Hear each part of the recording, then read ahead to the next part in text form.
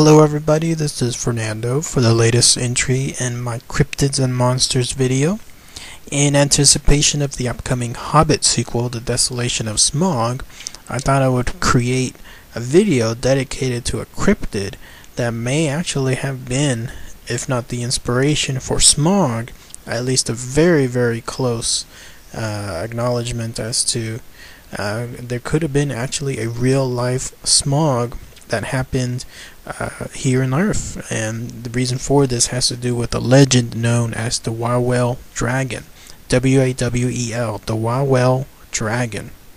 This was a dragon that, much like Smaug, terrorized the city that it was in, and it only took finally the actions of one brave person to defeat this dragon and eventually become king.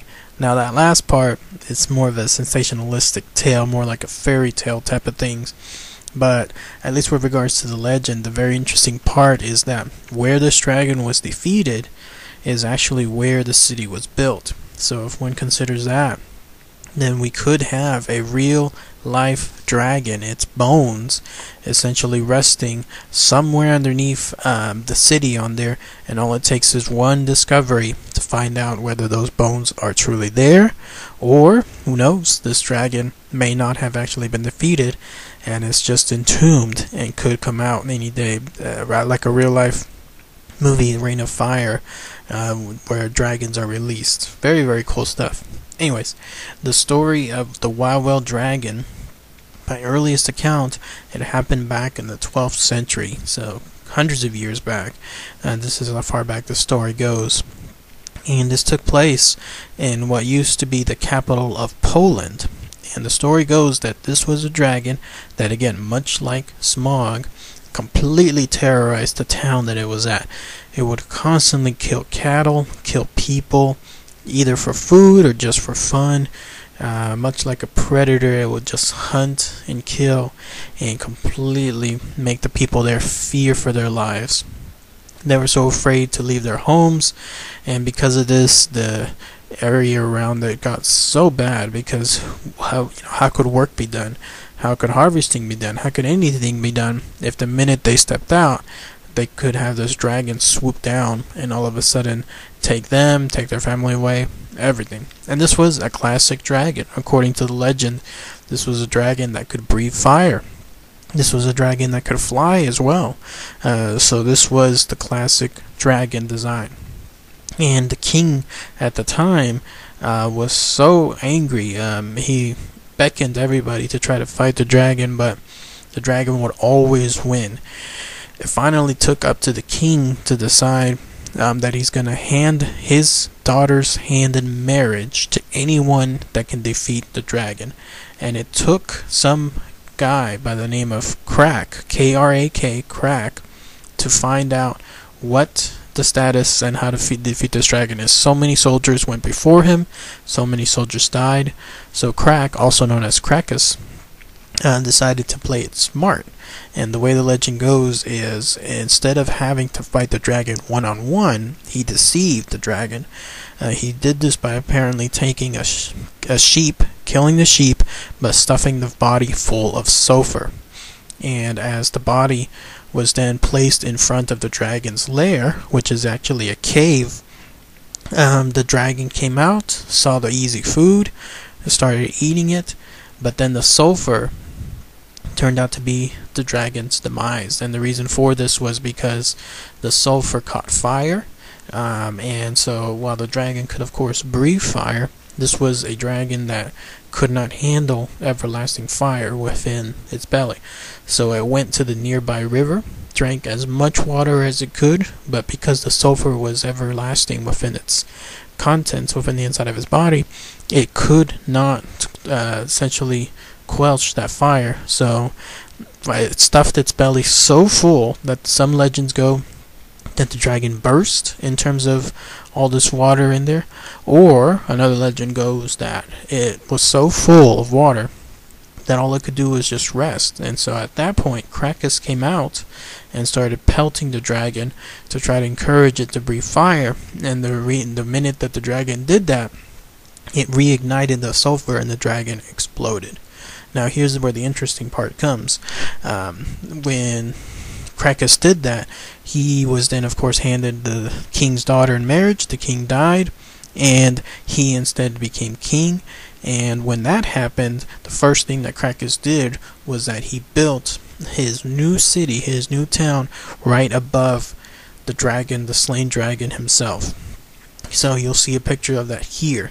According to the legend, that is the location of the actual dragon, the Wawel Dragon. And the king, Krakus at that time, created it right over the slain body. And again, very, very cool, the notion that there is actually something there right now. Of course, legend can be make-believe, legend can be false, but at the same time, you know, with regards to my videos and in regards to anything, if we take an open-minded approach to this, one can think that, hey, some legend has factuality within it. So the idea that there really was the founding of this city done at the time because of the slain dragon, if that is really true, then we truly have the bones of this long lost dragon. If not the bones, maybe it's entombed, maybe it's trapped, maybe it's still alive. It's down there right now within that hill itself. How cool is that, to imagine that on there? There you'll see also there's this item here. This is actually a fairly recent statue dedicated to the legend of the Wawel Dragon. It was something that's actually tied to a gas mine, so every couple minutes, if you stand around, you'll see the thing actually blow fire, exactly like a dragon himself. And the legend goes that with regards again to this city, it's built on top of this hill, and it's built over the remains of the dragon. Here's another cool picture here. This is actually inside the cave. Apparently there are sections open within that hill where you can walk in and you can see the cave. So again, just like that movie Rain of Fire, you know, how somebody does the right thing or the wrong thing at the right time, they might be able to actually find the bones themselves of the dragon. And who knows, maybe if it's still alive, if it was able to reanimate itself, if it was able to regrow parts, it might just actually come about, be released on its own.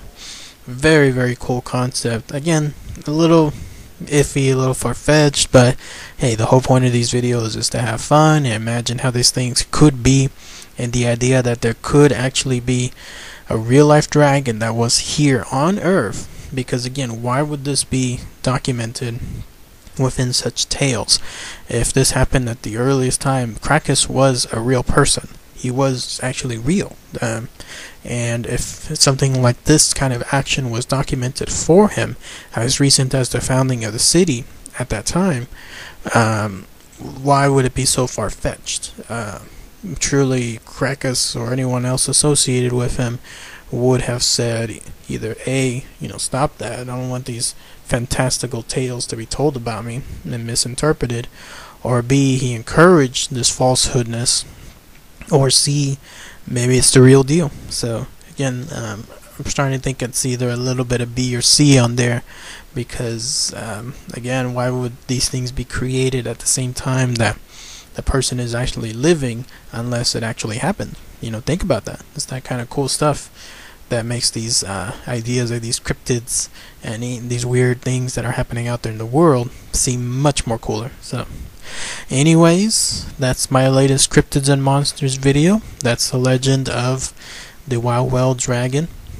And by the way, with regards to Krakus himself, he seems to have a fascination with hills. No sooner did he die than his last request, either his last request or someone else's request, was that another hill will be built on top of him. In this case, the way he did with the dragon, building a hill on top of that and building the city, when he died, he had a hill built on top of him, which you'll see here. So pretty cool stuff.